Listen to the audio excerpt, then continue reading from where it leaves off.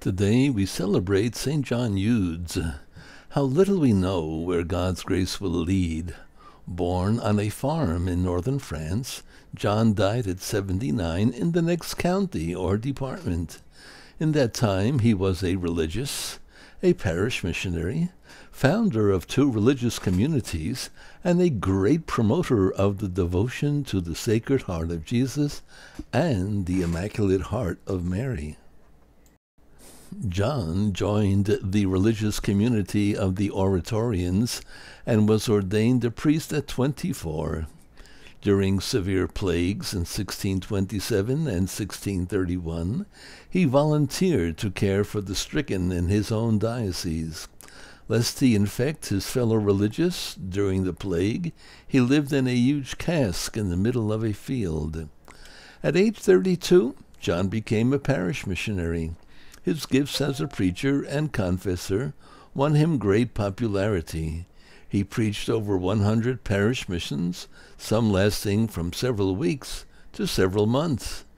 In his concern with the spiritual improvement of the clergy, John realized that the greatest need was for seminaries.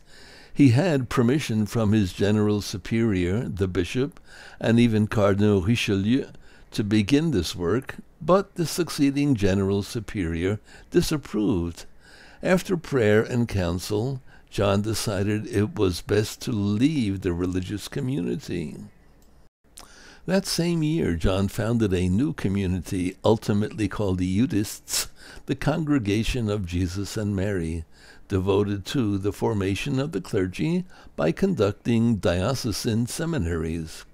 The new venture, while approved by individual bishops, met with immediate opposition, especially from Jansenists and some of his former associates. John founded several seminaries in Normandy, but was unable to get approval from Rome. Partly, it was said, because he did not use the most tactful approach. In his mission work, John was disturbed by the sad condition of prostitutes who sought to escape their miserable life. Temporary shelters were found, but arrangements were not satisfactory. A certain Madeleine Lamy, who had cared for several of the women, one day said to him, "Where are you off to now? To some church, I suppose, where you'll gaze at the image and think yourself pious, and all the time what is really wanted of you is a decent house for these poor creatures." The words and the laughter of those present struck deeply within him. The result was another new religious community called the Sisters of Charity of the Refuge. John Eudes is probably best known for the central theme of his writings: Jesus as the source of holiness, Mary as the model of the Christian life. His devotion to the Sacred Heart and to the Immaculate Heart led Pope Pius XI to declare him the father of the liturgical cult of the hearts of Jesus and Mary. Holiness is the wholehearted openness to the love of God. It is visibly expressed in many ways, but the variety of expression has one common quality: concern for the needs of others.